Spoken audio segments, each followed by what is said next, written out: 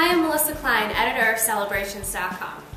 We're always looking for fun, creative DIY projects to incorporate into our celebrations.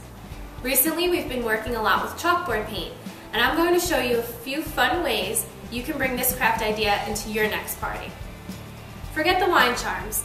Instead, take your wine glass, dip it into a container of your chalkboard paint, just so that the base gets a good even coating on it. And to ensure that, you'll want to twist it a little bit when you pull it out. And you can see that excess paint will drip right off. And then lay it on a flat surface overnight so that it dries evenly. And in the morning, you'll have a functional and fun way to label wine glasses with guest names and what they're drinking for the evening. When you have a dinner party and you've got a lot of guests coming over, you want to make sure you have place cards.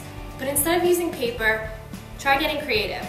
We took old wooden coasters, painted them with our chalkboard paint, and then you can just write your guest's name onto the coaster, and it serves as a fun and functional party element that they can put at their place setting and then lay their glass on, and this one's going to be mine.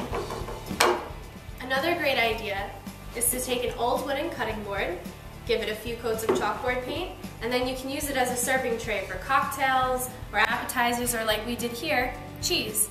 And the great thing is you can label your food so guests know what they're picking up to sample. So head on over to Celebrations.com for the complete how-to on all of these projects and more party inspiration.